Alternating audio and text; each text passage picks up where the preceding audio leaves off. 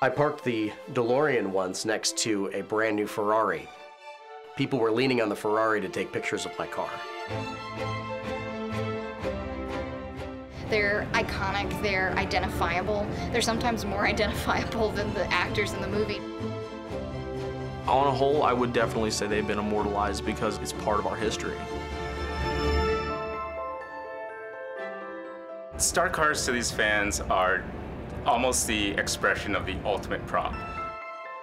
Sourcing one of these cars can take months, if not years, and a lot of dedication.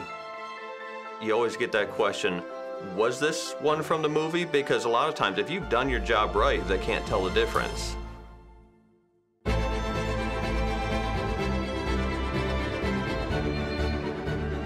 I can take something that doesn't look like anything in the movie and bring it to life. He'll go and find the actual car that was used in the film. He will measure the stitching on it and get it down to the stitching. It is unbelievable. You have to start thinking the way an artist does.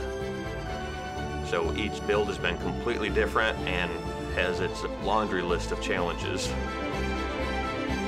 It's making something that doesn't exist.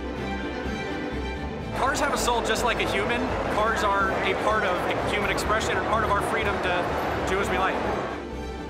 When I see the DeLorean, I have optimism. I feel like there's hope in the future. People say it was something they dreamed about since childhood, to be able to see and take pictures with cars from their favorite movies. It's a life-changing experience. And people get this giant, wide-eyed smile because it's real.